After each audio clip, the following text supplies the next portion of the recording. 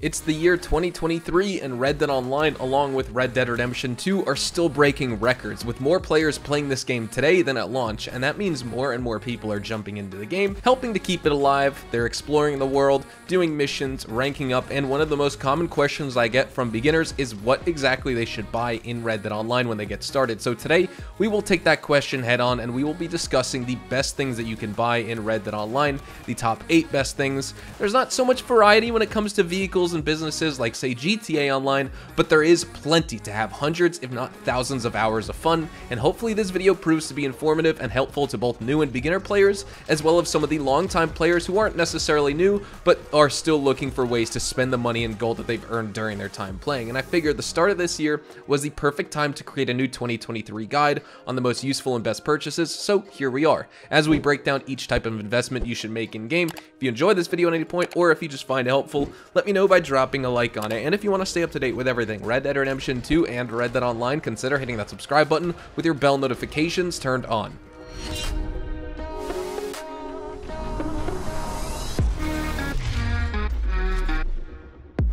Quick disclaimer, the following purchases in this video are in no particular order of importance. I'm just numbering them for the sake of helping you know the timestamps for each purchase or investment if you would look in the description or along the playback bar. Number 1 isn't necessarily the best, and number 10 isn't necessarily the worst out of the list. In my opinion, they're all equally the best. So starting off with number 1, roles that will transform the way you play by giving you more things to do with extra ways of making gold, money, and XP. There's so much to say about roles in Red Dead Online, but to keep it short for the sake of this video, the Bounty Hunter role opens up so many new missions and pieces of content to enjoy. You can fight normal bounties, infamous bounties, or legendary bounties for insane amounts of gold and money. And the Trader role, for example, allows you to start producing goods to sell to NPCs at your camp, and you can deliver these goods for a huge payday. It's the perfect role for players who love to hunt in Red Dead Online as well. The Collector role, on the other hand, is a role that allows you to search for and discover incredibly rare and expensive treasures. Despite the recent nerfs to this role, it's still the best when it comes to strictly money-making potential in the shortest amount of time in Red Dead Online. And then you also have the Moonshiner role, which is a great majority passive business where you start a production of moonshine and you sell that batch of goods later. Just like the Trader, it's very similar to a business in GTA Online. And then finally, we have the Naturalist role, a role that's not super lucrative on its own, but it's a very good role when you combine it with the Trader, as you can hunt legendary animals which are worth a ton of materials, and then you can donate them to your butcher's table for your Trader role at camp. And once again, if you're interested in any of these roles in the game, please feel free to check out all my role guides where we rank all the roles in the game from worst to best. Number 2, we have a set of powerful and effective weapons. Well, eventually you're going to want to collect all weapons in Red Dead Online because, well, why not? There are some top picks that I think greatly outperform others when it comes to DPS, overall damage, accuracy, fire rate, and more. In the Repeater class, it's hands down the Lancaster Repeater. It's my personal favorite, and it deals 42.55 damage per shot, and the greatest accuracy of any gun in the Repeater class is the Lancaster Repeater.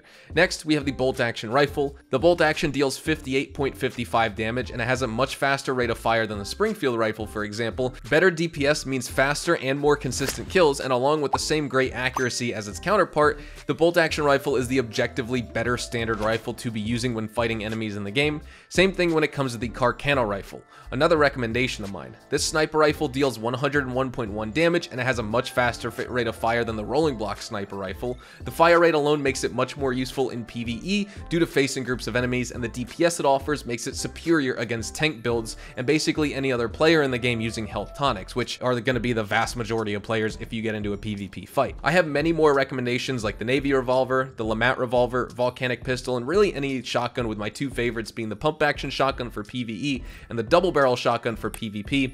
If you'd like to learn more about some of the best weapons in Red Dead, check out my best weapon guides, also linked below, and you could just search them up on YouTube. I break down each weapon class, and we rank each weapon in that class from worst to best based on their stats and performance in game. Moving on to number 3, special endgame trinkets that give your character small boosts that make a big difference in gameplay, and you'll find these available wherever Gus the Trapper is located, and they're quite expensive as well. This is definitely endgame content for Red Dead Online players. The boosts that these trinkets give are kind of minimal in my opinion, but when you put in hundreds or thousands of hours into this game and that's all that's really left to buy is maybe clothing and every single colorway of clothing items, you might as well buy these trinkets as well and take advantage of these benefits, albeit small ones, the trinkets have. Also, I have a trinkets rank worst to best video if you're wondering which ones are most important in general, specifically to you. Number 4, a stable filled with fast, strong, and brave horses.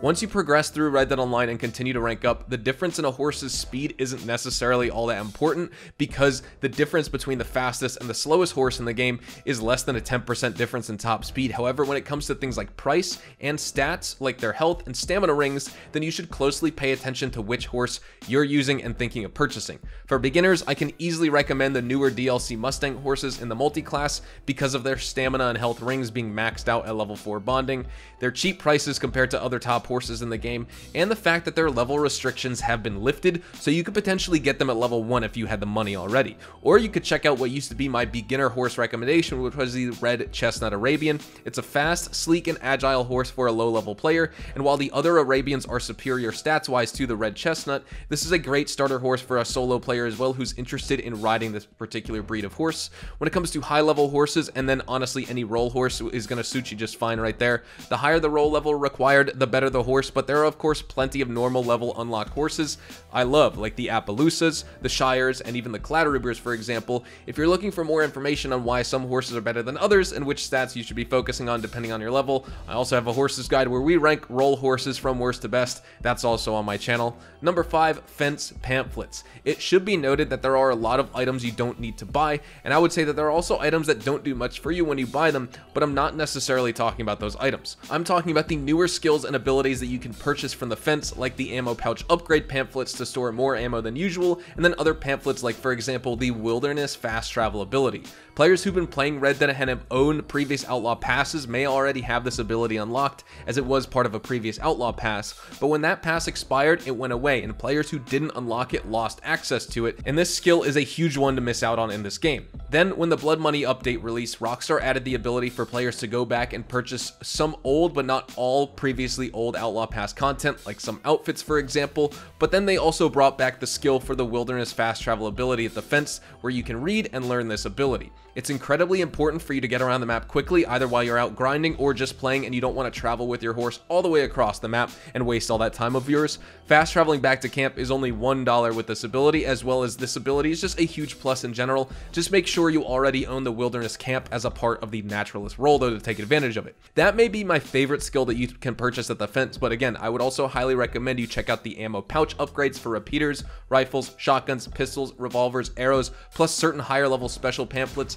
like the dynamite arrow pamphlets and pamphlets for crafting express explosive ammo, incendiary shotgun shells, explosive slugs, special horse medicine, horse meal, and toxic moonshine pamphlets as well. If you're interested in learning about the best pamphlets, again, I'll include a link to that. You can find that on my channel if you want to search it up. Number 6, we have camp upgrades that allow you to get more out of your camp, give your character additional stat boosts, and more. And these upgrades are perfect for players who want to make their life on the frontier easier, whether it's the camp fast travel post that will allow you to quickly teleport to wherever you need to go once you leave camp, or the stew pot where you can make special and superior camp stews that yield gold health, stamina, and deadeye cores, a weapons locker to store unused or unwanted weapons, a deluxe campfire for faster cooking of meats, crafting of tonics, or even delivery wagons for your trader role. Camp upgrades are the key if you want to have an easier time playing Red Dead Online. It's even worth investing in the largest tent so that you can spawn into the game and immediately have your cores filled up to 75% of the way without needing to consume any meats you cooked. Finally, at number 7, we have roll upgrades to get even more out of the base rolls in the game. These upgrades supercharge your experience with rolls, and these upgrades make every single roll better. Don't worry about your roll tokens, you earn enough with each roll so that you can purchase everything and anything you want, so you might as well unlock the items with them even if you have no interest on actually buying anything yet. But when it comes to roll upgrades, the horses, equipment like the reinforced lasso, the shovel, metal detector, the bounty wagon, wilderness camp, advanced camera, hunting wagon, and moonshine still upgrades are all more good investments to make in a Red Dead Online, and combined with the need or even just the mere possibility of acquiring everything else we talked about, this should be a lovely list of to-dos this year in Red Dead Online if you're just starting out. And as you can see from the speed of this clip, I had to speed it up almost 1000% just to make it fit in this section of the video and show everything off in its entirety, so you can see just how much there is in terms of roll upgrades to chase and unlock in this game. And at number 8, we have another very important purchase, ability cards that give your character additional skills, talent, and buffs to help you take more damage without dying, re-heal faster, and become a better horseback rider, and more. There are so many good ability cards to use, but my favorite loadout is Paint It Black for my Deadeye card for easy headshots because it eliminates bloom,